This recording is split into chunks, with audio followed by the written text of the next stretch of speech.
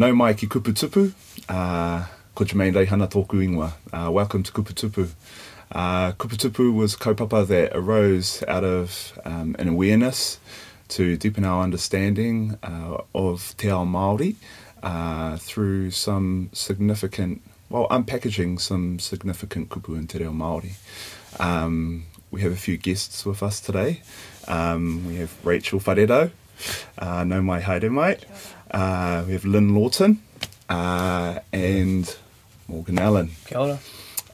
So our kupu for today is Tūrangawaewae. That's spelt T-U, tohu tō, R-A-Ng-A, W-A-E, W-A-E. That's T-U, macron, don't forget the macron, R-A-N-G-A, W-A-E, W-A-E. Tūrangawaewae. So, Tūrangawaewae. Aye. Feels like a bit of a mouthful when you spell it out. Though. Yeah, it is. It is. Yeah, cheers. I like the way it rolls. Yes. It's one of the easier words to say. Is it? I think so. Ka pai. So let's dive into this. Tūrangawaewae.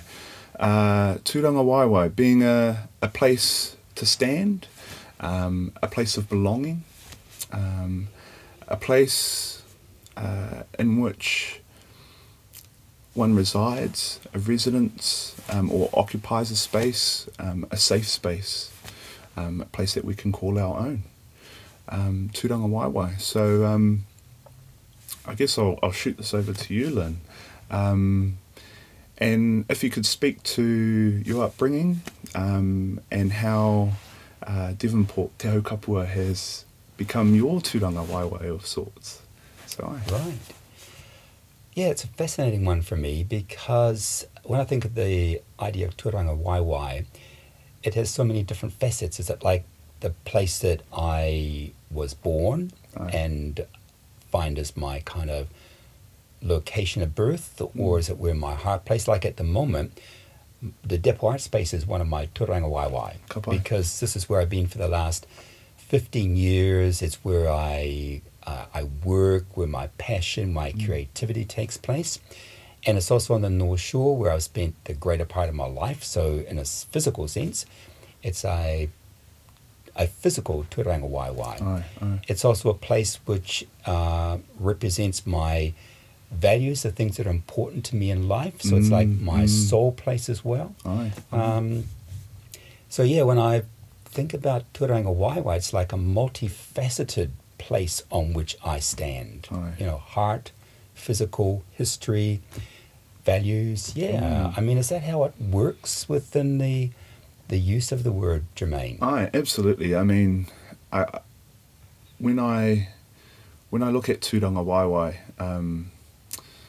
from a very uniquely Māori perspective, there's that immediate connection and intimate connection to place, and land has a big part to do with that, whenua.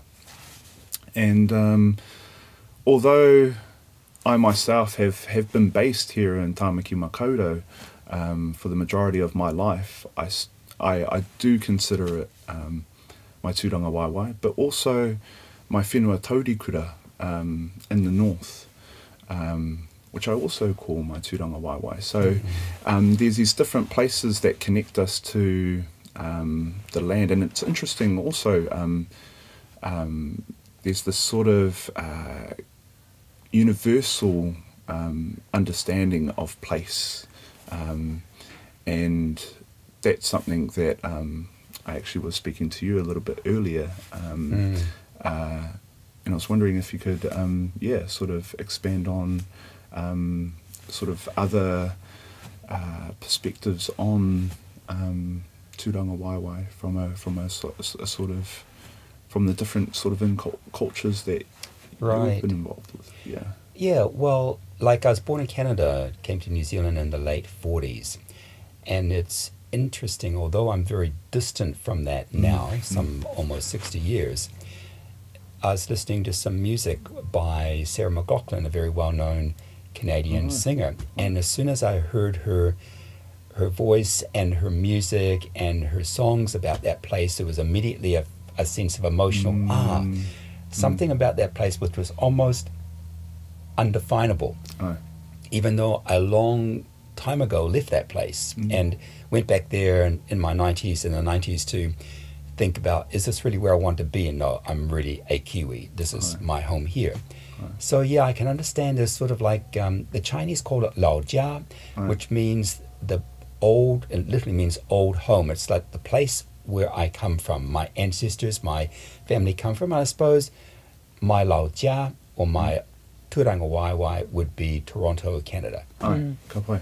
So kind of that feeling of feeling like, you know, your Tūrangawaewae is a place you feel comfortable speaking for. You know, like if you don't feel like you can comfortably speak for that place, then that's not your Tūrangawaewae. Would that be a fair assumption? Absolutely. I mean, being that, you know, the place that we reside in, you know, informs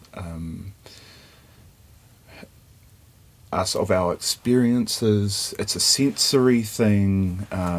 It's about community. It's about whānau.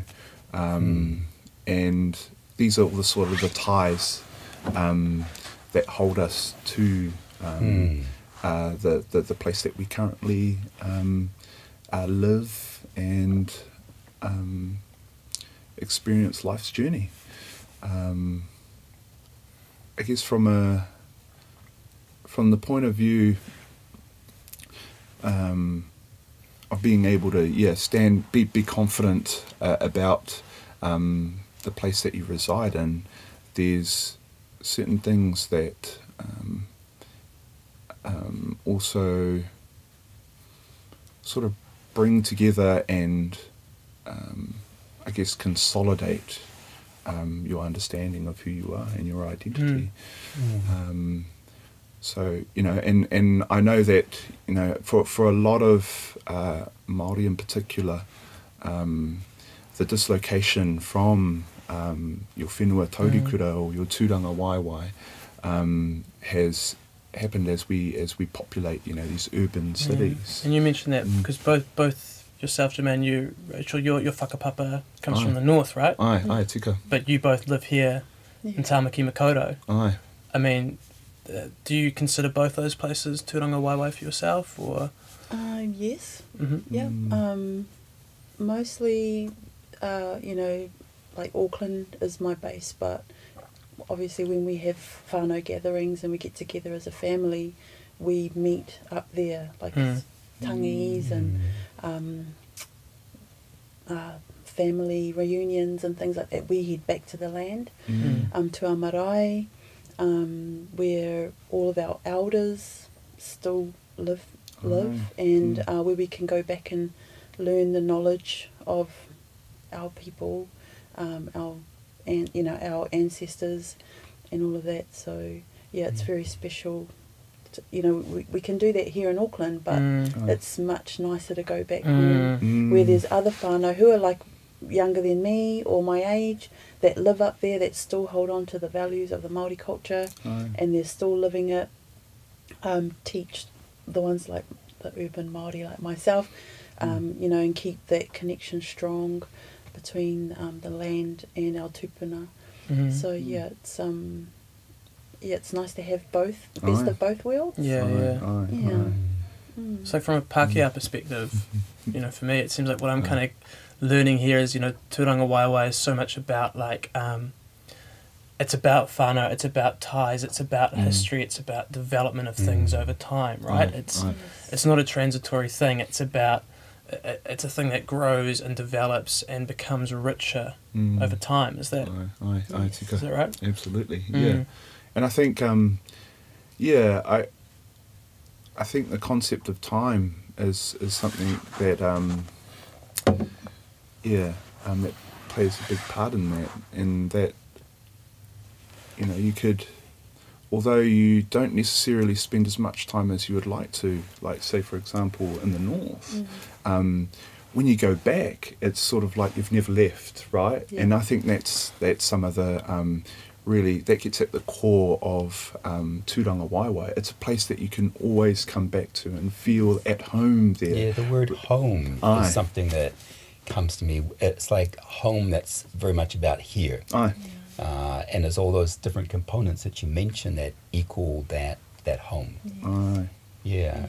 I think one thing also to take into consideration is that, you know, due to, you know, the complexities of contemporary society, we are constantly moving and sort of uprooting ourselves and moving, especially in an urban environment. You know, I mean, I myself, I've been brought up in West Auckland, and you know, the whole thing about, you know, having this home, which is the symbol, or, you know, the shrine of the whānau, and also, you know, a place of Tūrangawaewae. But when you're in an urban environment and you're renting, you know, you sort of have to uproot yourself and then start again, and then you create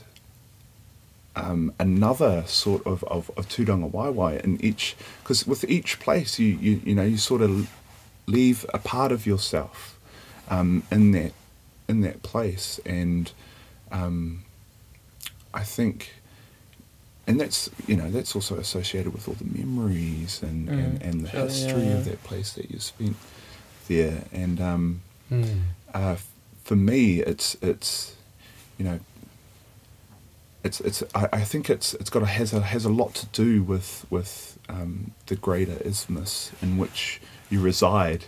You know, you can move from the west side to the east side, or the south side to the north side. It doesn't really sort of hold you to that one space. I mean, your Tūrangawaewae, you determine that, you know, as you see fit, and this is something that I'm starting to sort of understand and come to terms with, you know, when I'm trying to sort of reconcile, you know, what is the role of the person in their own Tūrangawaewae, you know, what is the role, you know, how do we participate in keeping that true and real. Yeah.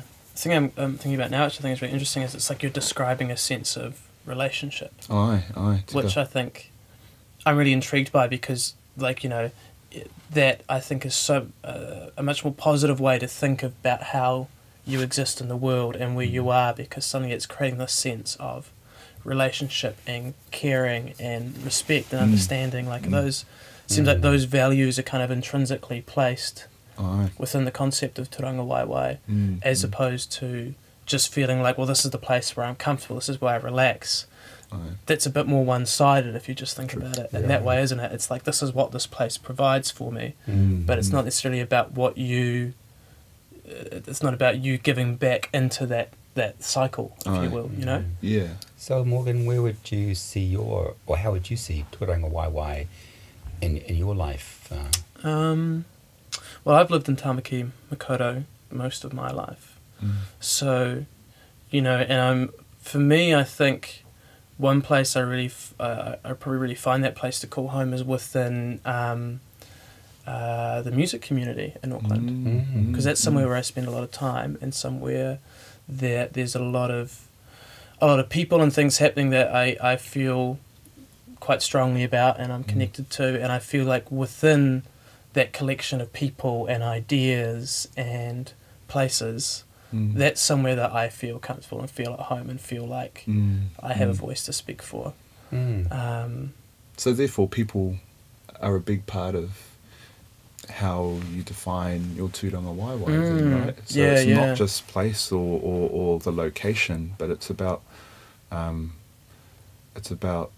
people ultimately.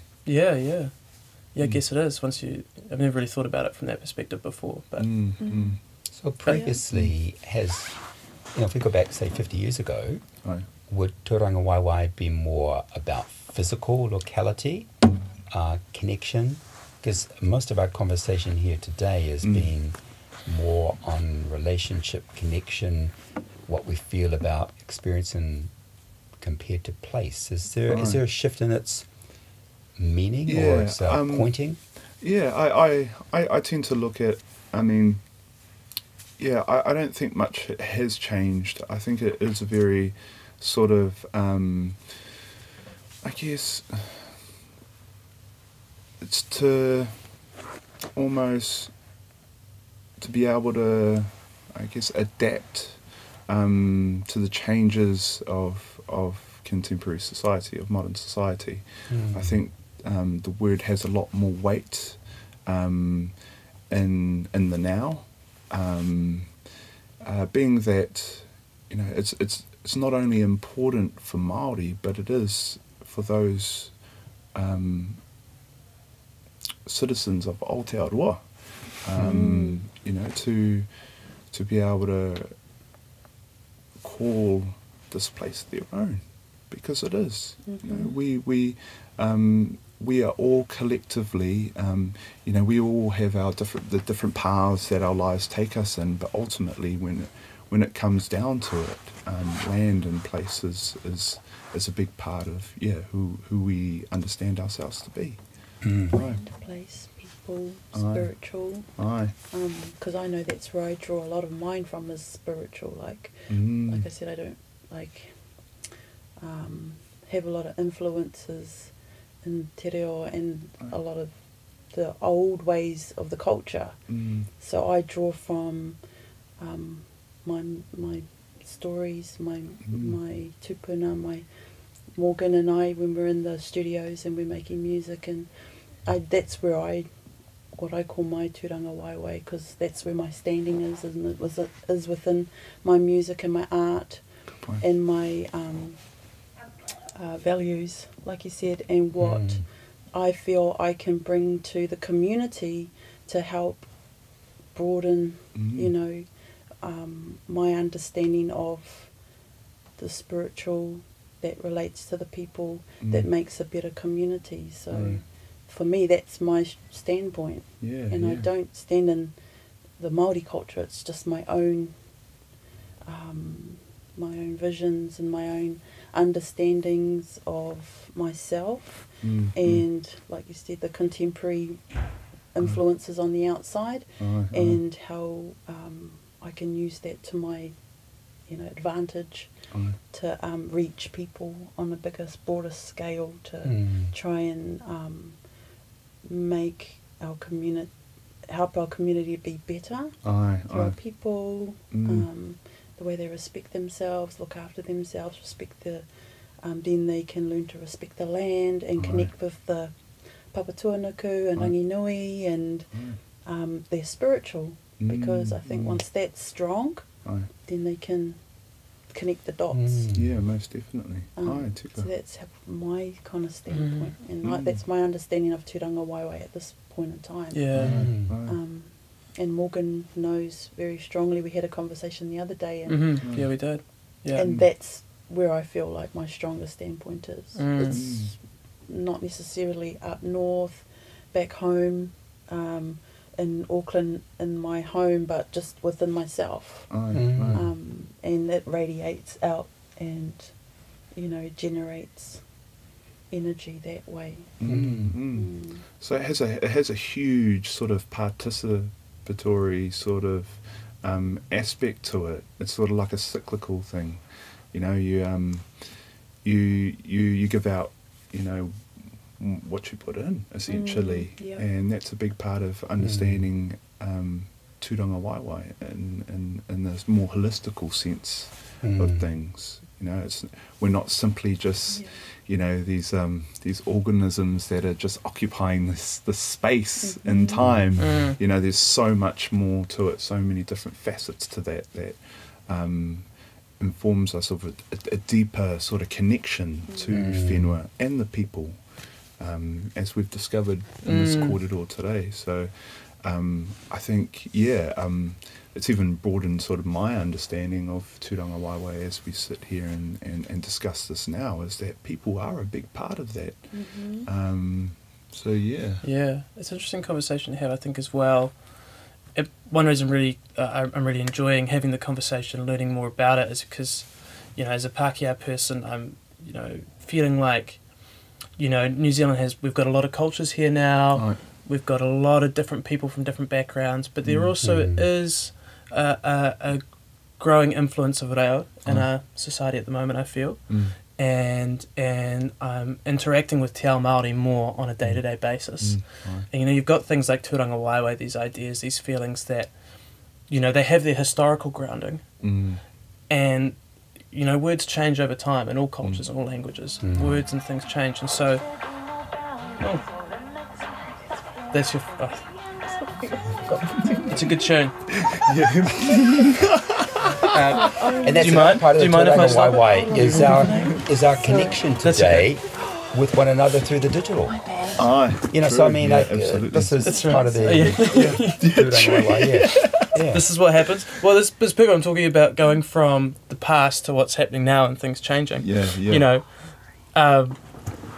thinking about, you know, what are these words going to mean as time goes on? What do they mean now for a culture that is a multicultural society versus a Māori early colonial society, you know?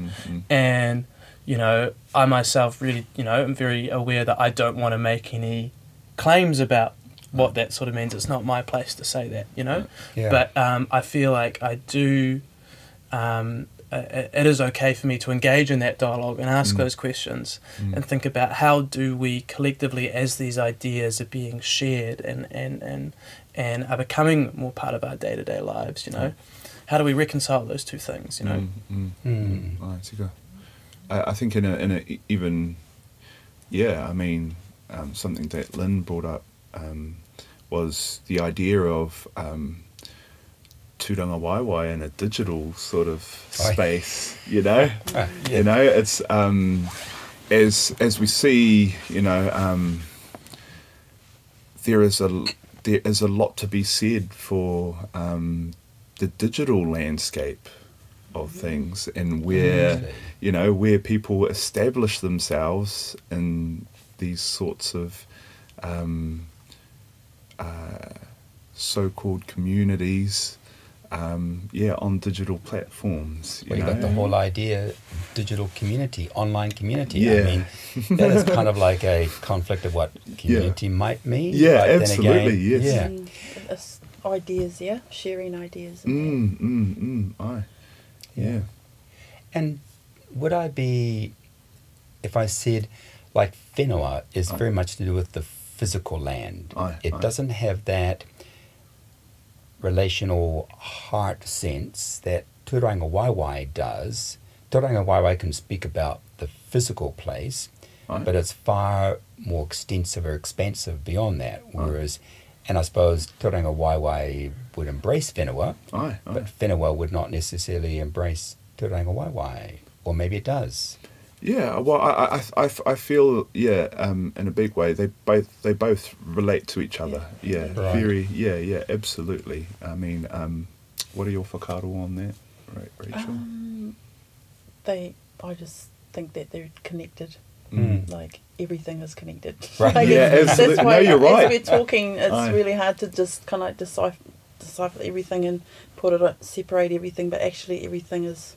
Of the whole. As one. So that's why we can just say wherever we think Tūrangawaewae stands for us is because you can. Absolutely. I mean, whenua will always be a big part of even where those with whakapapa Māori sort of have their ties. You know, to the whenua. Whenua will always be a big part of that. You know, even despite the the modern changes of the technological sort of changes of contemporary society, land will always remain. You know, there's that really important whakatauki. You know, whatu ngarongaro te tangata toi tū te whenua. You know, people are transient beings. temporal in nature, but whenua will always remain.